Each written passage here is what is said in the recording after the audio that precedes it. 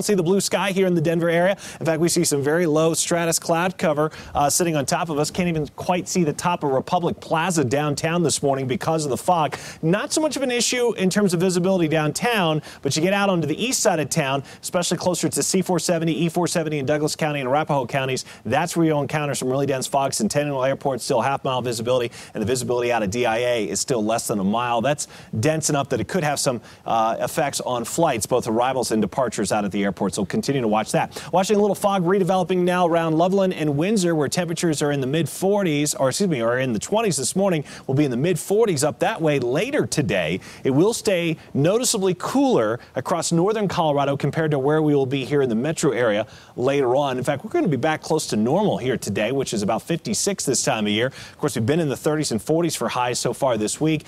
Tomorrow, temperatures don't change very much, but then on Friday, we'll have a little bit more of a warming trend with 61. The only snow that's left in Colorado from our storm is way down here in Baca County. Our friends around Springfield, good morning. You still have some snow. Once this moves on out, we'll be dry statewide, and that snow should be out of the Springfield area by mid-morning. And then these clouds we have along the Front Range, they'll clear by late morning, and that will allow us to see a lot of sunshine as we get into this afternoon. Mountain areas today, you'll top out in the 40s. We'll see 50s on the western slope, 40s and 50s on the eastern plains. There's that warm-up on Friday, 61. Then we're back into the 50s for the upcoming weekend. 58 for Veterans Day Saturday and 56 with sunshine ahead of the Broncos game on Sunday.